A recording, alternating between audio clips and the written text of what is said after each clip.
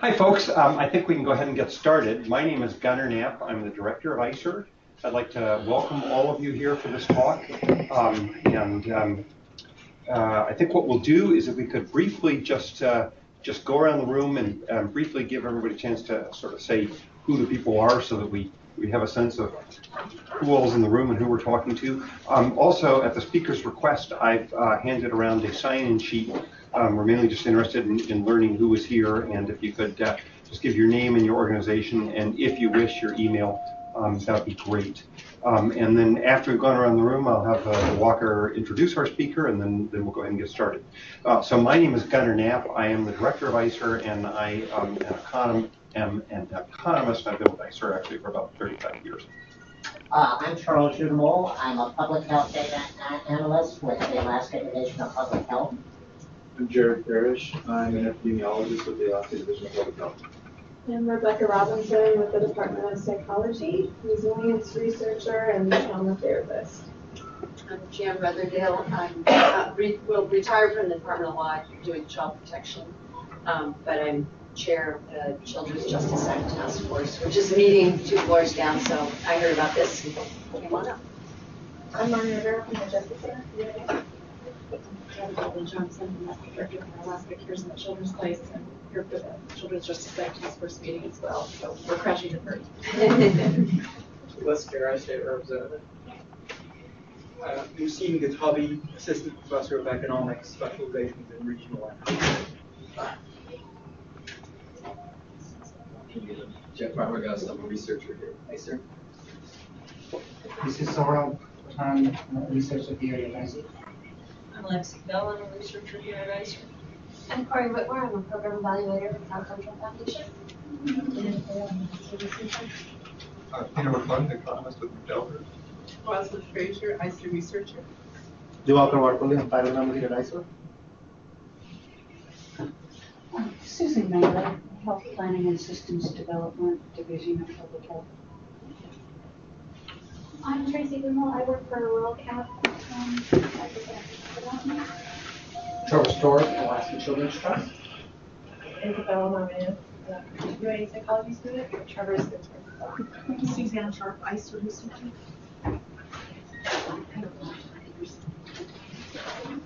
I'm Angie.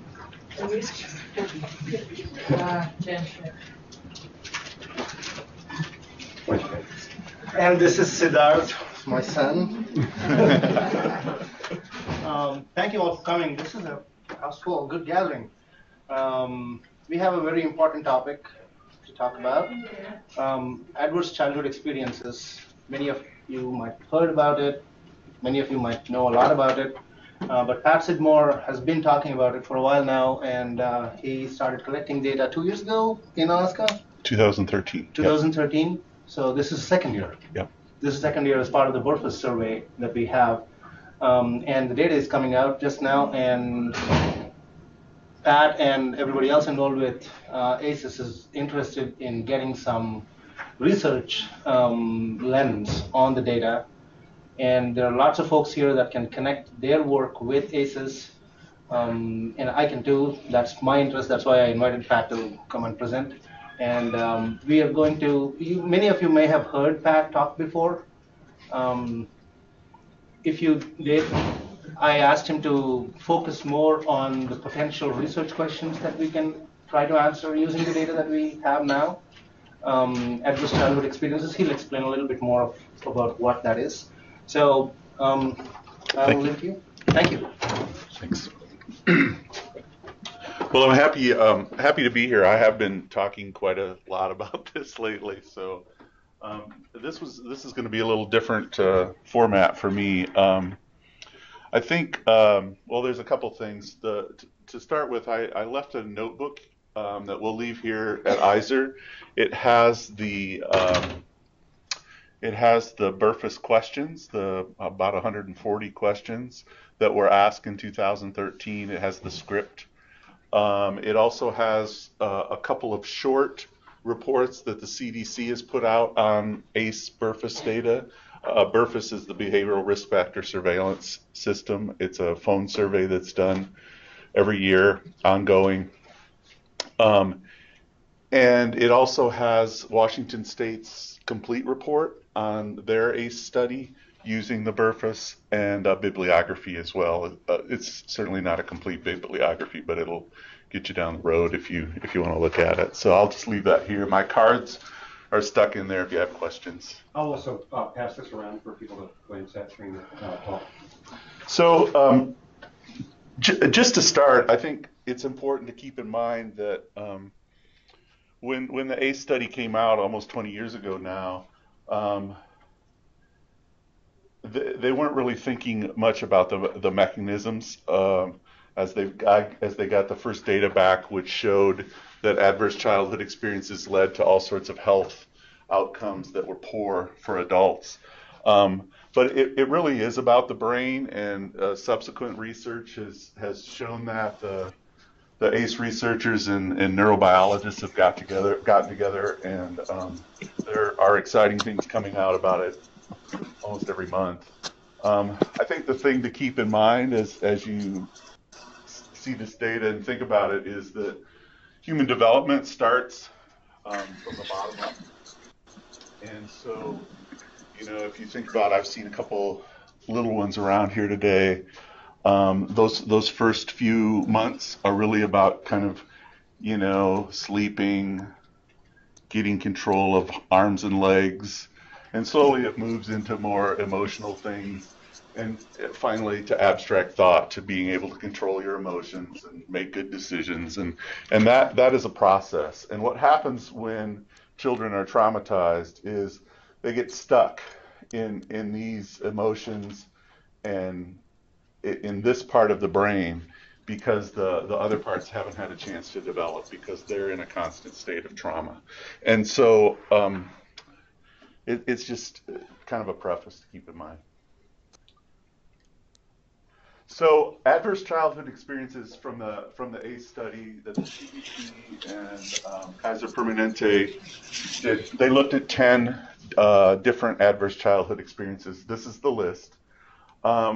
For the purposes of the Alaska data that we'll talk about today, when the CDC developed their questionnaire for the Behavioral Risk Factor Surveillance System survey, they dropped neglect. They didn't add that in. We finally, after the first year, when we asked just the first 8 questions, somebody called me and said, "Why didn't you include neglect?" I said, "The CDC didn't include neglect." And anyway, so subsequent years, this year and next, we are including neglect. But so these are the items that were asked about of each individual. In the original ACE study, it was primarily middle-class white people in San Diego who had health insurance because they were in the Kaiser Permanente plan. And we'll look at some of those results first before we get into the Alaska-specific data. So these are the questions that we ask. I'm going to just look over those. So what the researchers found was that there was so much overlap. If you had one ACE, you were very likely to have another adverse childhood experience. We'll see later in the data that if you experienced watching domestic violence as a child in Alaska, there's a 55% of those people also experience physical abuse. And you'll see this overlap of ACEs over and over. So what the researchers did was they developed an ACE score. And for each category of ACE, you got 1. For example, so if you had reported physical abuse, you had 1. If you reported physical abuse 38 times in your childhood, you got an ACE score of 1. Okay, it's each category, up to a total of 10 in the original study and 8 in what we're going to look at today for Alaska. So these are Dr. Robert Andis' slides. He was one of the original researchers from the CDC, and this is what we see over and over in the ACE research. And epidemiologists tell me that you get a graph like this, and it's your career. Is that pretty much true? Kind of. Okay. So what they found was that the more dose of adverse childhood experiences someone had, the more likely, in this case, they were to be a victim of domestic violence. As an adult? as an adult. So they're reporting on their childhood, and then as an adult, this is what it looks like in terms of being a victim of domestic violence. I work for the Mental Health Board and the Advisory Board on Alcoholism and Drug Abuse, so this one is especially important for us. Same sort of thing, that same stair step. Ever had a problem, a drug problem? You know, you're up, what is it, maybe 10 times more likely if you have 5 or more ACEs to have ever had a drug problem than if you had no adverse childhood experiences. Injecting drugs, if you have no ACEs, there's almost no chance you will have ever injected drugs. Reminds me, a colleague was telling me about running a group for substance abuse for women, and there were, I don't know, a dozen women or so, and they all had been sexually abused as children. So he was wondering, am I running a substance abuse group or a group for people who have been sexually abused? And more we see in behavioral health that trauma is a big component. For our friends at Public Health who are looking at teen sexual behaviors, same sort of stair step. This one's interesting to me. This is teen paternity. These weren't necessarily teen fathers, but they were the mothers of these men were teenagers. Same sort of stair step. So this is the model that they developed. The way to think about it. Childhood experiences lead to some sort of social, emotional, and cognitive impairment. Adoption of health risk behaviors, maybe it's smoking, drinking, some other drugs or something like that, leads to disease and disability and early death. People with high ACE scores can die as much as 20 years earlier than their peers without. So, as I said, in the beginning, they really didn't know what the mechanisms were here. And we'll get back to that. But,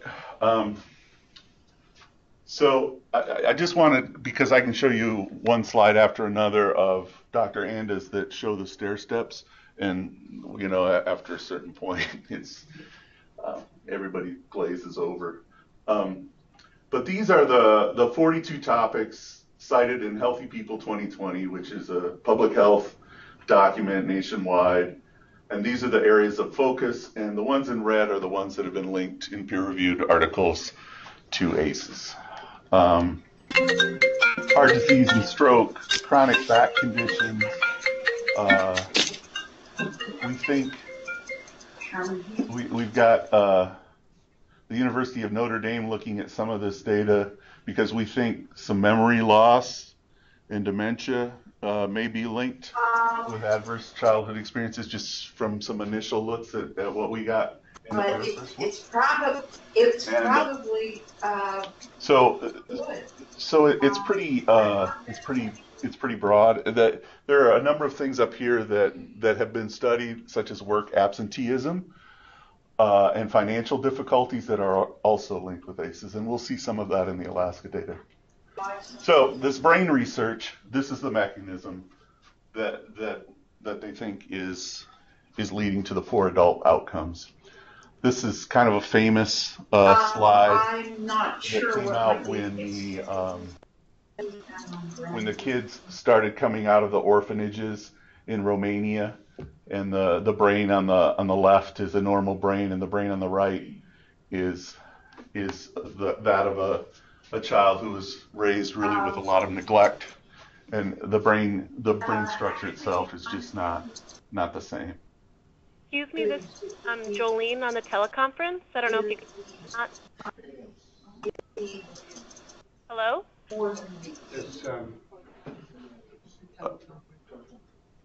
Is someone on the phone talking? Yes, I'm talking because whoever's on the cell phone on your line is coming up just as clear as the presenter's voice. Yes. Somebody who's connected remotely to the presentation has have their cell phone on and they're talking. So can you please mute your phone there? Thank you. So I do want to point out or point you in the direction of James Heckman, who's an economist at Chicago, University of Chicago. He's got a Nobel, and he's looked at this issue of early childhood intervention, especially around preschool. And what he's found is that that kids that really get solid care before they get to school end up with they're more likely to graduate high school, they're more likely to be employed, and so when kids are that age and they're snoozing or not, they're that's when we really gotta do our strong work. Real quickly, what's the boundary for early? Early is prenatal. No, but early childhood experience. Thanks. What is this up to? 18. Yeah. This is Heckman's chart of the payoff, the rate of return for on human capital. The line that shows where it's cost effective is pretty much right here. Anything above is cost effective. So about the time we hit second grade, then we start to, according to him, start to have more costs. So the BRFIS is a behavioral risk factor surveillance system. We survey about 4,000 people, Charles? In each of 2 surveys. Okay. And it's a phone survey. It samples both landlines and cell lines. It when the results come back, they're weighted to reflect the state. I know that the Alaska Native Tribal Health Consortium funds some extra rural surveying so that we make sure we have enough in the rural areas. But then again, it's all weighted at the end. So Alaska became the 20th state to conduct this survey using the same tool in 2013, and again in 2014 and 15 we will. So we're going to compare to some of the other states that have done this, and just so you know, there isn't a national rate for adverse childhood experiences. It is no one has done that work, and so what we're going to use is the best thing that we've got, which is a 5-state study that the Centers for Disease Control put out. Arkansas, Louisiana, New Mexico, Tennessee, and Washington. So they combined those states together, and we'll compare our results to them just to try to give a little context. So we're going to look at one of the adverse childhood experiences here. This is the question that is on the survey. Before age 18, how often did a parent or adult in your home ever hit, beat, kick, or physically hurt you? Once, more than once, or never? And if they answer once or more than once, that's an adverse childhood experiences. That's one. These are the results from Alaska by gender. So what is that? About 17% of males reported being physically abused, and a little over 21% of females reported being abused prior to their 18th birthday. Yeah. Once or more than once gets a score of 1? It does. Okay, so it doesn't matter if you have 15 times the same experience. No, it's a definite weakness in the study, and of course, because developmentally we know that things work from the ground up, it doesn't put any extra weight to someone being abused at 3 as opposed to 14, which can have very different outcomes. These are the results compared to those 5 states, an average of those 5 states. So,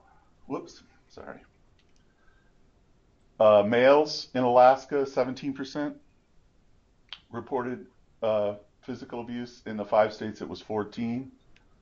Females, 21%, 15 in the 5 states.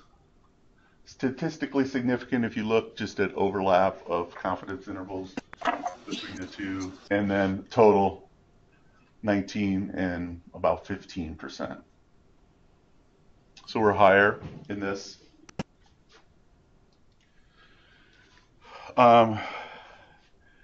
Age groups. This was a surprising result for me. We see in our 18 to 24-year-olds, it's not statistically significant. Our sample size is still a little small in that case. We're, with the next 2 years, we'll really be able to flesh this all out and make some stronger determinations. But they were statistically similar in these 2 youngest age groups when compared to the other 5 states. But in the older 3 categories, we're higher. And we see this is a general pattern among the individual adverse childhood experiences, which I don't know about you, but that surprised me when I looked at it. Quick definition of an Alaskan. So if I'm 45 to 54 and I had an adverse child effect, I may not have had that adverse child effect in Alaska. Correct. Right. Yeah, these are Alaskan residents when they're asked. Yeah. So we may be dealing with issues of immigration or outmigration, but one of the reasons why we wanted to compare to the other states is because we know that, especially with people with high adverse childhood experiences, we start losing them even as adolescents through suicide and other things. So you tend to see, you often see these lower rates in the older ages, and we don't know whether that's because the rates of physical abuse were lower then, or many of those people have died off. Yeah, you had a question? Well, one thing that strikes me is that, the older people, back then, getting spankings, that was considered normal, and probably people would define that as physical abuse. So it could be a combination of that, and then also education outreach within, the past 20 years saying, this is no longer socially acceptable. Right. And those changing mores or practices or what's acceptable, that's why we wanted to compare to the 5 states to compare generationally. Yeah, Trevor. In the study, they actually defined what physical abuse was, not just asked, whereas with the purpose, they don't give a definition, they just ask that question and you responded. Is that not correct? Yeah, that question that I had up there is what they asked. Right, but in the ACEs study, they would ask specifically, they would define what physical abuse was. The questions here are pretty much based on what we're asked with the ACEs questions too, yeah. So we can go back. And you know what I didn't add into this one is that it specifically says don't include spanking. But I think but what that means to different generations clearly is a valid thing to think about, I think. So was there a question asked about their residence when they were 18 or younger? Yes. So you can separate them out. You can separate those numbers out from the sample. So these like Gunnar was asking, these include those folks who were growing up elsewhere and moved here, and at the time of the survey, they're here. Right. But was there a question asked about where they were when they were? No, I'm sorry, no. Younger? No. Okay, so we can't really separate that out. Mm-hmm. Anything else about that? So these are the individual percentages for each of the adverse experience questions, and instead of doing the average, we've got just the individual states. I'll let you kind of look at that and let it sink in for a sec.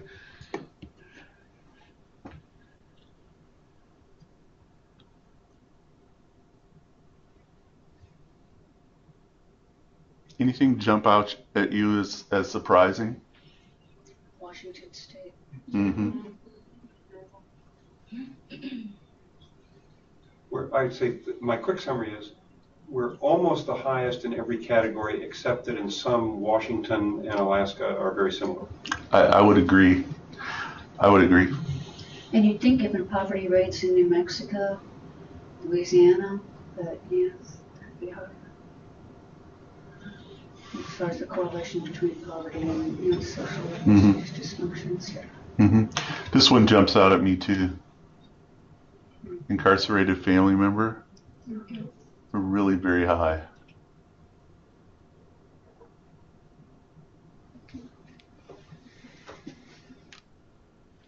So again, using just overlap of confidence intervals, this is the ones in red.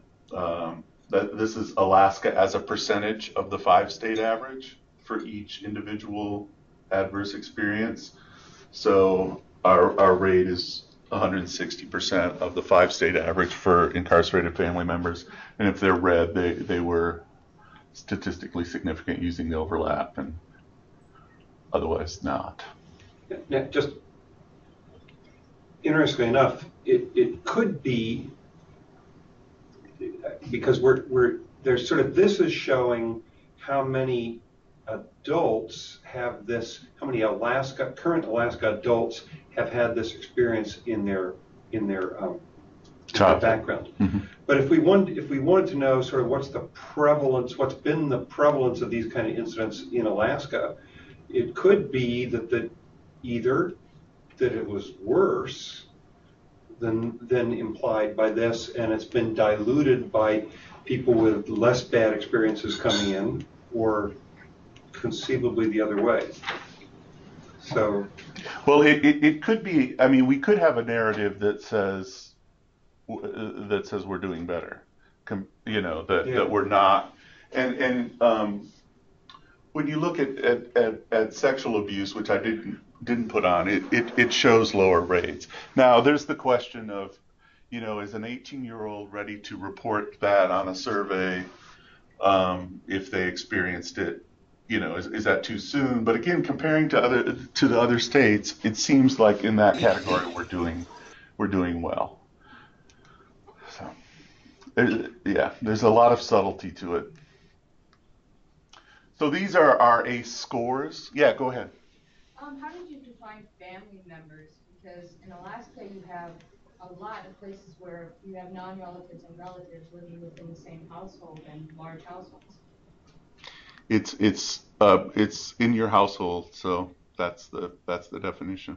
Okay, so I mean that could be maybe one of the reasons why it could be higher. Right. So these are the results. Again, Washington, similar, which is surprising to me.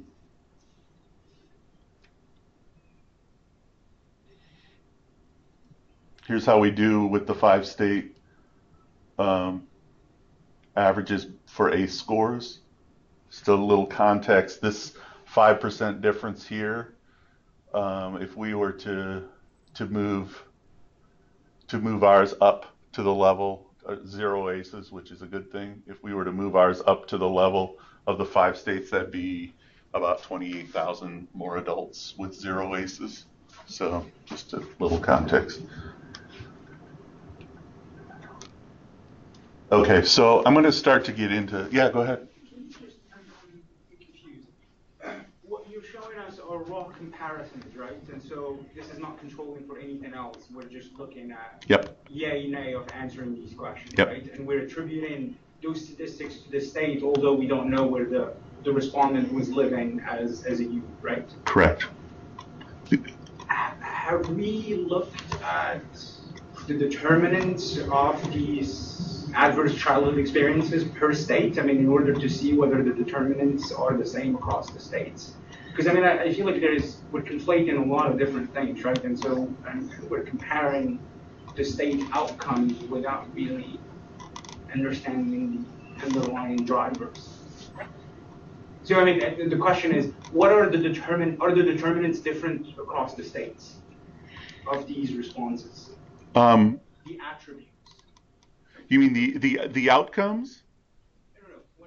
When I say yes to I've been physically abused, that's arguably correlated with my attributes, with the attribute to the place where I lived. When we look at the probability of saying yes to childhood abuse, are those determinants of me saying yes the same across the states?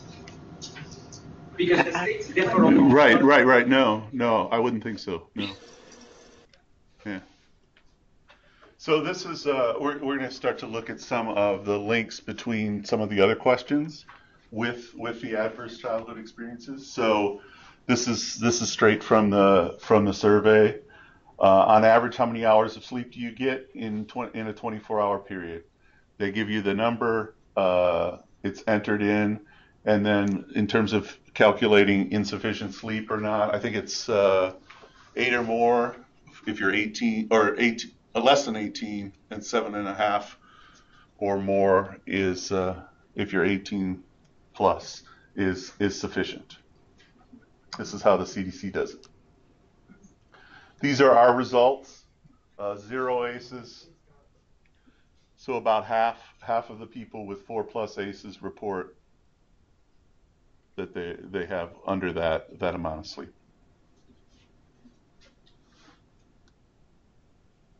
These are one of the questions asked about their educational achievement. The ones in blue are not graduating from high school or getting a GED by ACE scores, and then in yellow, being a college graduate. So it's about five times more likely to graduate from college than not graduate from high school if you have 0 ACEs, and it's almost the same if you have 4+. There's questions about food. In the last 12 months, were you ever hungry but didn't eat because there wasn't enough food? Are the blue ones. 42%.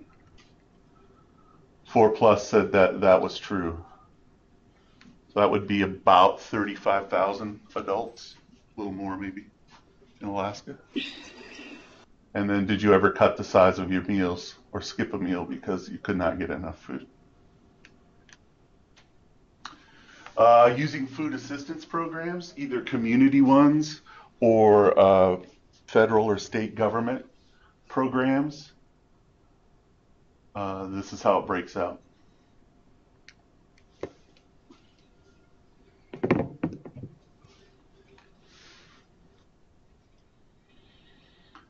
Alaska adults who report having current outstanding medical bills or a time when they couldn't afford to see a doctor. Same sort of stair step, although here it doesn't really jump until the 4+. Any thoughts on that? When you look at income, the income is a similar sort of thing, so it's probably that. It kind of lines up. Yeah. So here's a comparison of a number of different measures from the BRFIS with 0 ACEs and 4 ACEs in red. Current smoker, you can see it's a little bit more than double your chances of being a smoker.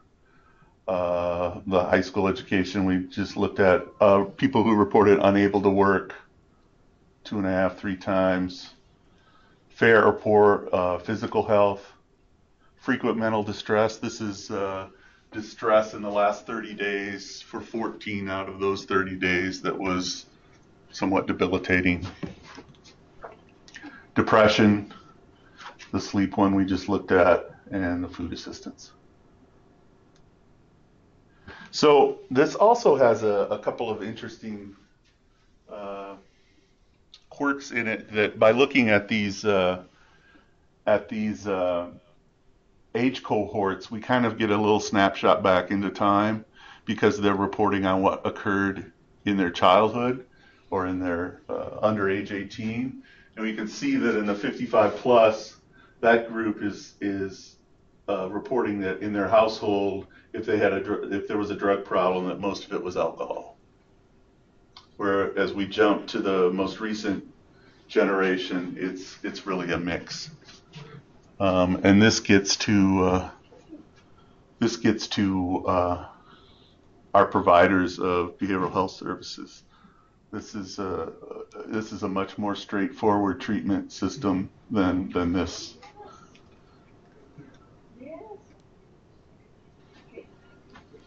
So they report on what type of insurance they have. This is very similar to what Wisconsin did. Numbers are close.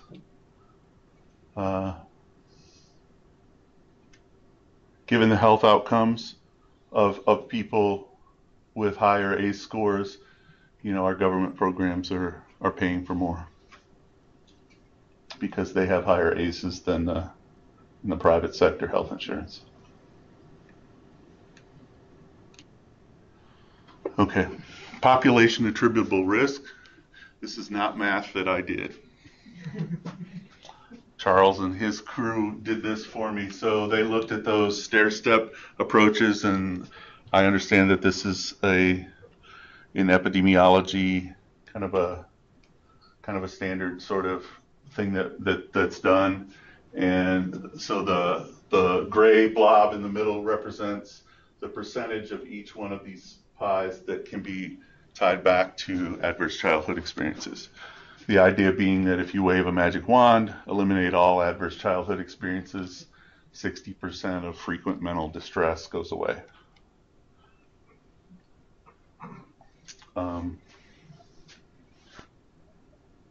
So this is the one I wanted to know. Medicaid, if you think about it, Medicaid requires that you either be poor or have bad health or both in order to qualify. So this really makes sense given what we know about outcomes from ACEs. So we just did a little quick calculation. We went into the Department of Health and Social Services website. We looked at the cost from 2012 in their Lewin report, and it comes out to about $860 million for adult Medicaid in 2012. If we apply that 40% to it, it's about $350 million that we think, given the previous chart, can be tied back to ACEs. And it's not that we're going to do away with all ACEs, we realize that, but it's a way to kind of quantify that. You can do this with smoking. If you look back, current smokers, 32% of our smoking problem related to adverse childhood experiences. That's our smoking problem is almost 600 million in Alaska estimated, so almost 200 million.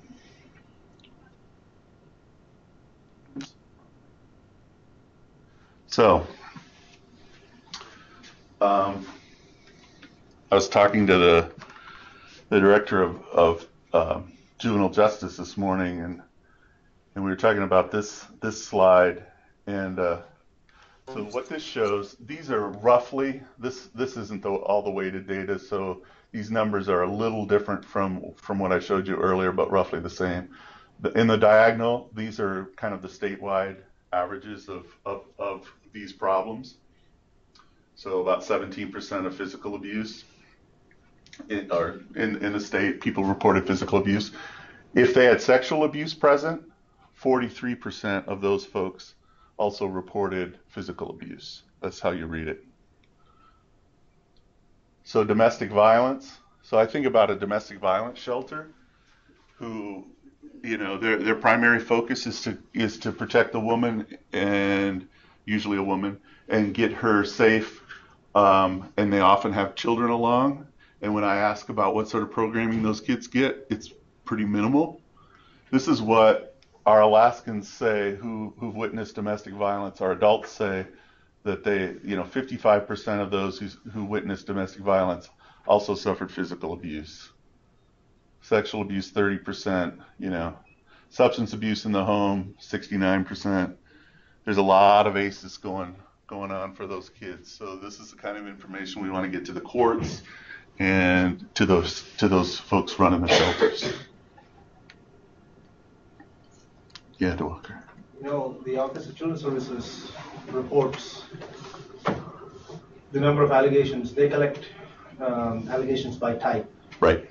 For every child that they deal with. and they can come up with the numbers that they have, we can come up with similar table. It will be interesting to see. It would be. Look at comparison between that and this. It would be. And Charles and I ran some numbers because Washington State did something like similar to this, and we ran the numbers, and they're remarkably similar in what they saw too. So there seems to be almost be a standard. If you have this, you're likely to have that. That sort of thing. Yeah, there's not been enough research into it yet. Well, I mean, sorry if I digress just a little bit. If you think about the cumulative risk model, how it's an additive model, the whole purpose of it is to try to explain the heterogeneity that you see among these social risk factors that we have. And so it's really not shocking that we see this step increase, because the more you have, the more of it that it's explaining the heterogeneity within that individual. And so these types of things are really expected. I would actually be shocked if I didn't see these types of things. What I was trying to get at by comparing is, did it change or is it any different from what it was for now adults past kids to what it is now for kids? Right. Yeah. Right. Oh, and this could even be done within the BRFIS data itself to compare generationally how it works out as well. I think the main point that I want to get at is that this is really a rich pool of information to explore, and I think that I'm somewhat here trying to sell it to you. Pat? Yeah. Just on that previous slide, Yeah. can you just clarify for me the difference between so like sexual abuse and physical abuse, what's the connection? Yeah. Which ones are different? The row, looking on the row going across, right. And when it's like sexual abuse versus sexual abuse, for putting something in the diagonal, I put in the population. No, but I mean, so sexual abuse and physical abuse, it's 43.7%. Yes. In the rows, and it's 35.9 as well. That's it. That's the if you had physical abuse, what is the prevalent? What's the that you're going to have sexual abuse being co-occurrent? So here's a way to think about it. If you set up a ratio between these two and between these two and plugged them in here, the numbers would be the same. Yeah. Okay. Yeah. I know. I spent like half a day looking at that, because again, liberal arts major. So kind of what DeWalker was talking about. This is just from the OCS, the Office of Children's Services website. This is kind of the average number of kids they have in placement, by month over the years. It's pretty steady. I will say, if you dig into it by age, we're getting more and more younger kids pulled out of their homes, and that's by definition complex trauma, and it's a problem.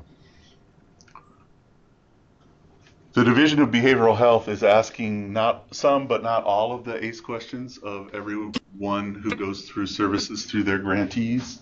So I plugged in our rough ACE adult data here just as a reference. This is what the kids in behavioral health services are reporting. And remember, it's not a full list of ACEs, so it's underreported. So 28% of the kids in behavioral health services have 5 or more ACEs already. So that's what our behavioral health system is dealing with. By the way, that's the richest untapped data source I can think of in the state. It's so hard to get a hold of them. They have about, because they ask adults, but it's lifetime for adults. But even the kids, we're talking thousands of people, of numbers. This, because Dr. Rivera and I are looking at this somewhat in terms of the justice system, and this is from a recent report that the Mental Health Trust put out, looking at recidivism rates for their beneficiaries in corrections, and they were able to go back and look and see if they had child protection records, either as a parent or as a child. And the overall, with no child protection record, it was 28%. And then you see with a record as a child and as a parent, the recidivism rates.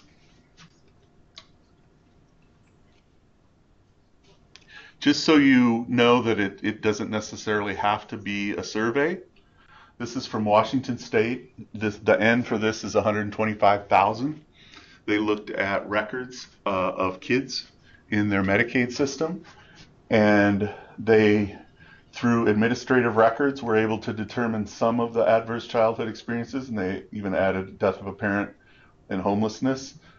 But through that, these are the odds ratios of if those were present with ACEs and without ACEs, and as to whether or not the kids were then in substance abuse treatment in the Medicaid system in their state, N of 125. So this is not a survey. This is all administrative records. I don't know if this would be possible here. This is the same thing with mental illness or mental health treatment. I can't imagine crunching those numbers.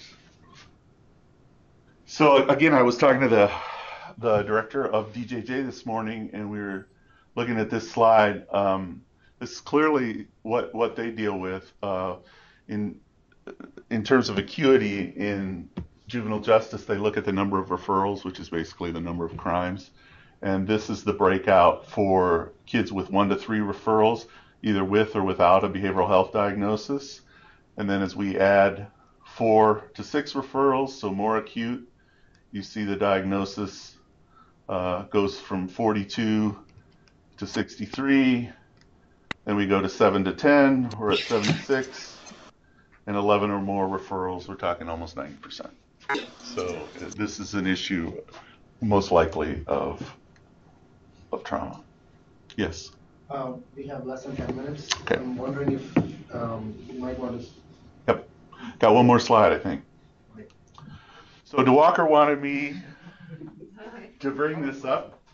And so one of the things that we've thought about in Washington State, who's done a lot of work with ACEs, is they've really gone through by county, we can look by census area, and looked at a number of measures, really plug them in and see this visual way of looking at it to see, how ACEs are comparing with other items. You can put in graduation rates or unemployment. There's a lot of ways to really look at this geographically, and as our data gets richer with subsequent years, we'll be able to get mostly to the census areas. There are a few census areas we won't, but by 3 years we'll really be able to know what's happening in those communities. So, discussion, questions.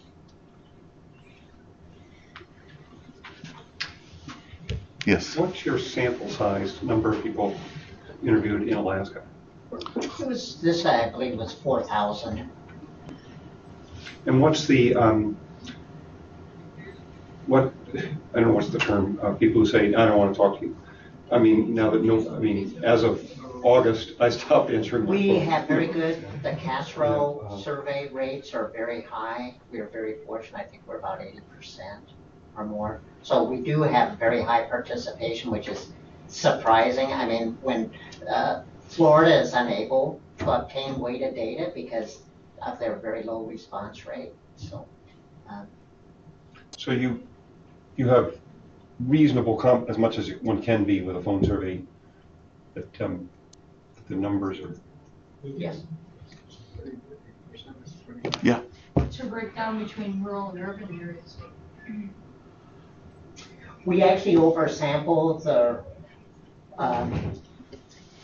we actually predominantly we have like our 6 public health regions, but we try and do about at least 500 to 700 surveys in what I would call the real rural area. the north and the southwest portions of Alaska. So it'd be in excess of that number. Have you done the analysis by region or rural versus non-rural? We've done it by race. We've done a special analysis by Alaska data. There really isn't as much disparity as you would have imagined, as some people might have hypothesized. So you're saying so far in your race breakdown, just to understand that, you found similar results. Similar results.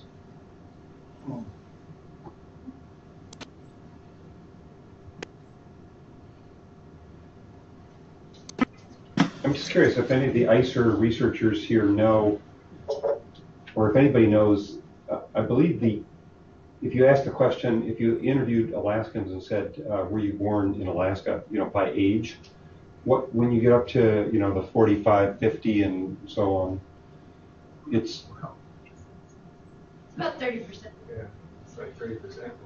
were born in Alaska, and so you're saying 60% of the people in those older groups are from somewhere else. Closer to 70%. Well, Thanks. if you take the Alaska native population out, it's lower than that. Mm-hmm. Like 20%. Mm. But of course, Washington State is the biggest source. Yeah. Well, I think the one thing I like about the purpose survey is that it's giving us an indication of the burden that we have in our state of people who are affected by ACEs. And if we look at the literature that shows the association with health outcomes, we're going to have to be responsible for those outcomes in our state. So while I think it's very interesting to know the incidence or the prevalence of the occurrence, it's really the burden of it is also what we're dealing with and what people in our population are going to be dying from and things like that. So I think the research questions that come from the purpose survey could be directed that way more so as opposed to the incidents, but they're important for us to consider as well. Then, since that's interesting, let me throw the question back at you. And for the researchers who worked with this, you're saying if these things happened to you 40 years ago, you're now likely to face this burden.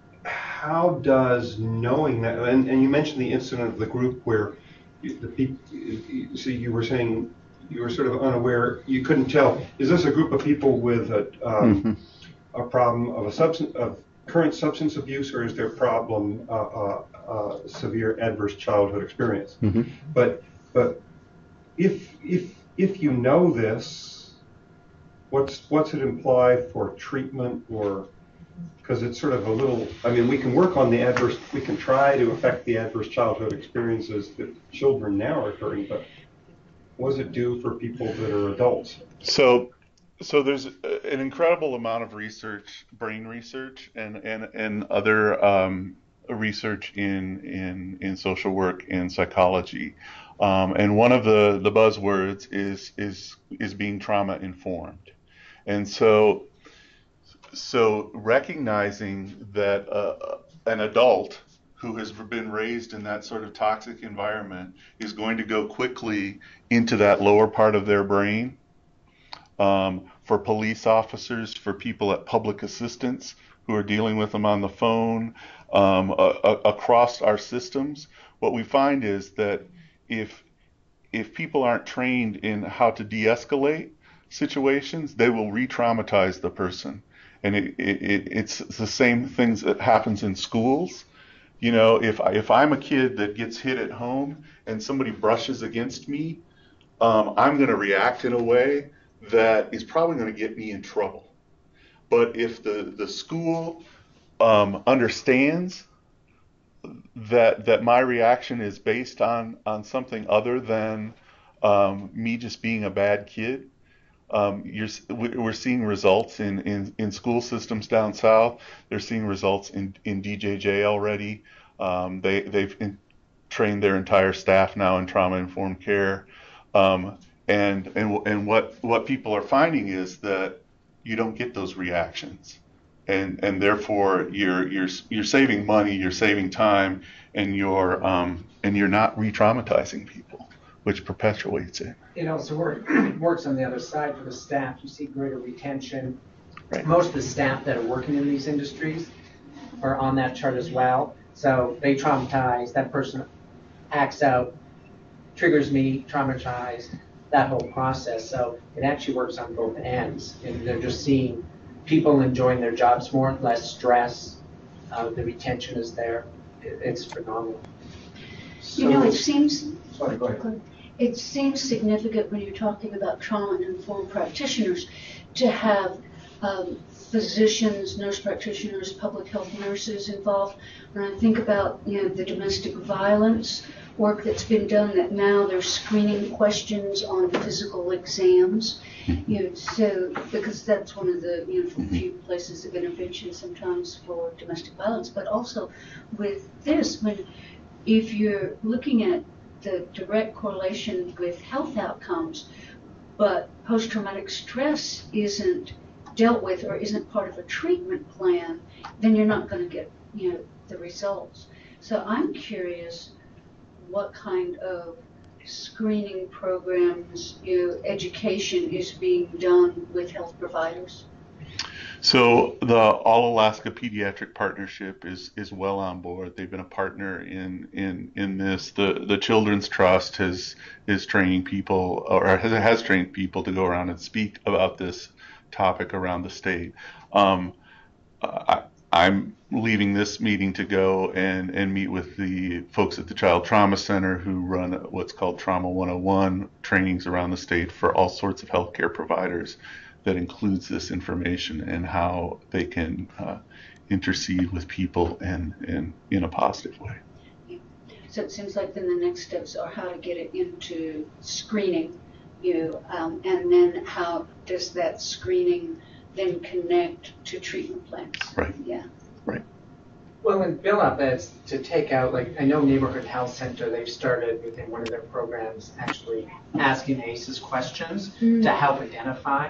But one of the things that ANDA will always talk about is just because you have 4 ACEs doesn't mean you're going to be drug addicted. Yeah. There's resiliency and so forth. And that's probably one of the biggest pieces that is missing within the whole study is, and it's probably one of the strongest things you hear from the Alaskan natives when we talk about this data, whether the national or now our local data, is why do we keep talking about the bad? Where's the positive? And actually finding what is the resiliency, because we're going to get rid of trauma. It's part of the circle of life, but it's resiliency that glues it together. And we're starting to have discussions around that resiliency piece. So we have to be careful with assessment, that assessment isn't only just on the bad, but also what are your strengths.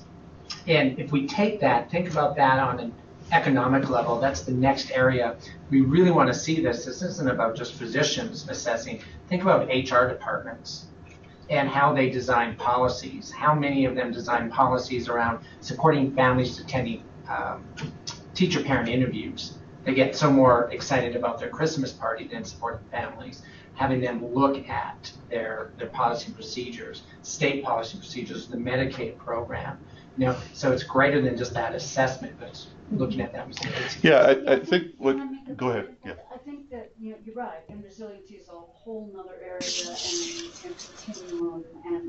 But what I'm just thinking about is in terms of the assessment of people who are presenting with health issues to health providers, and to have the ACEs be integrated so that for those for whom ACEs has had an impact on their health, that addressing that through some of the post-traumatic stress methods then becomes part of a treatment plan that makes for better health.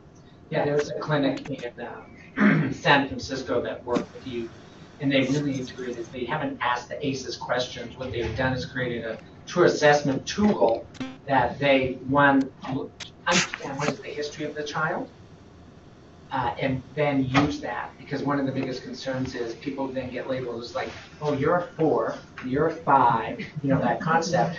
And that's what will happen over time. You look at diagnoses of mental health, that happens.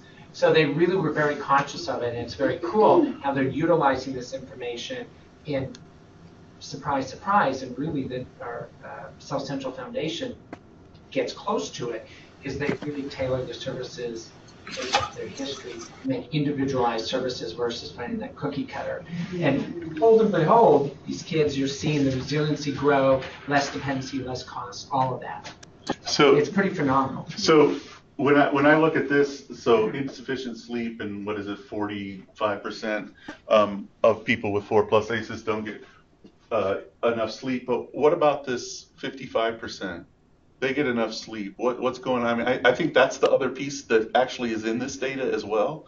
We could actually look and see for those people with high ACE scores who aren't coming out with the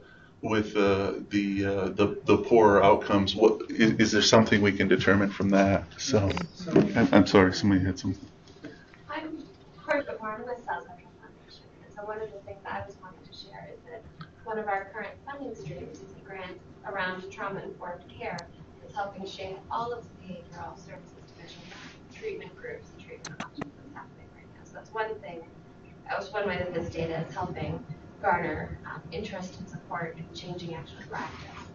And I also want to mention that this ACEs data was key in the ACA funding that was devoted to home visiting programs.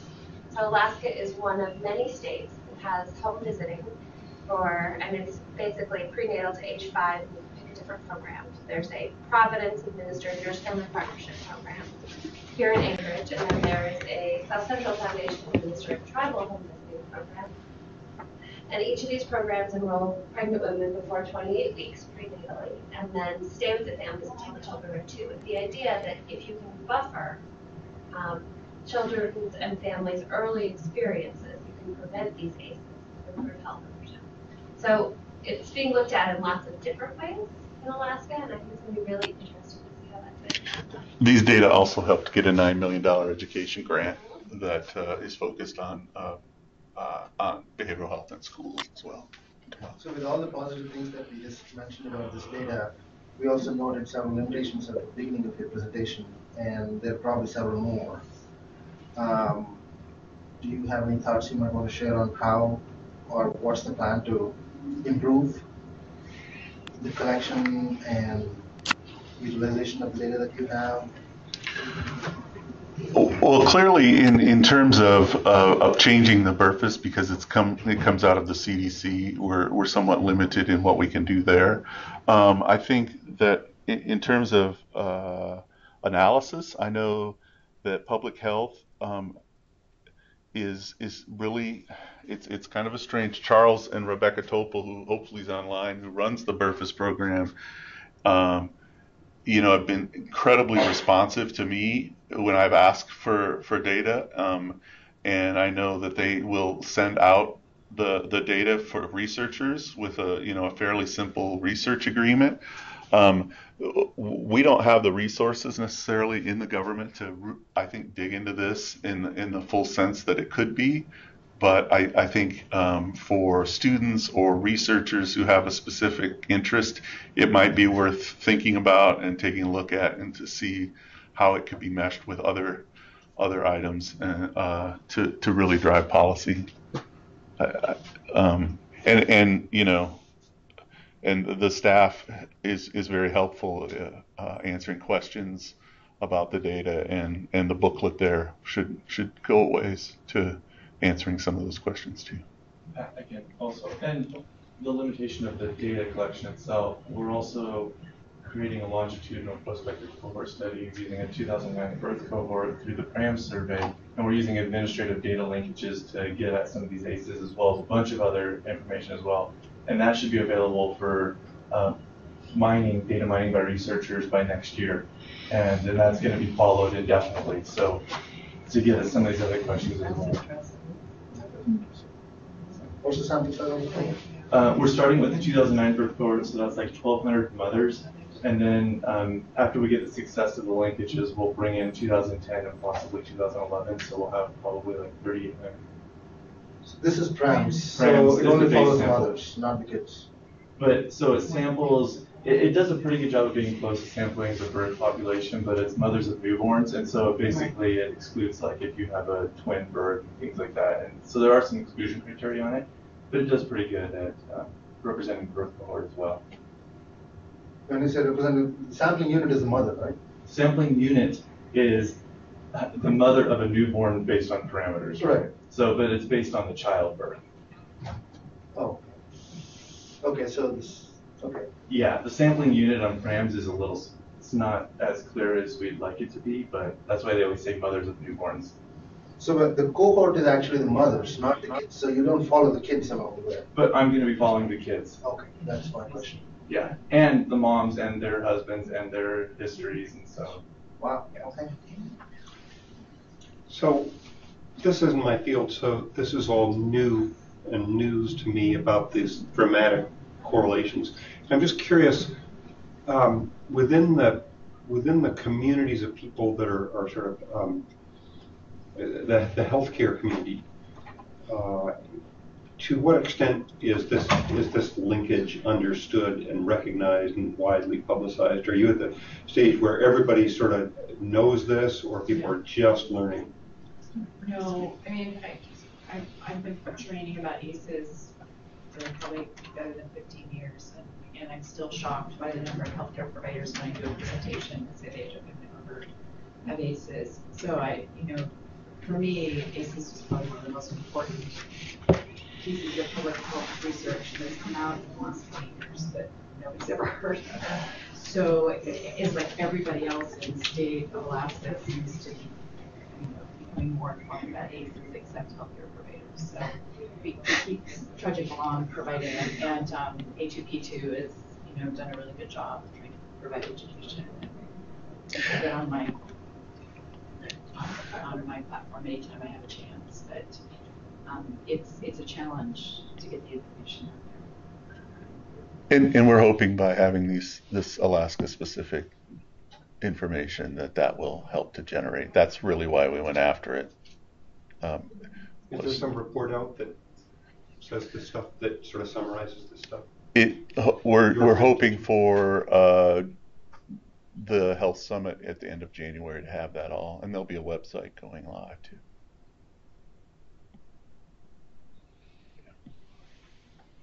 Well, thank you. Thank you.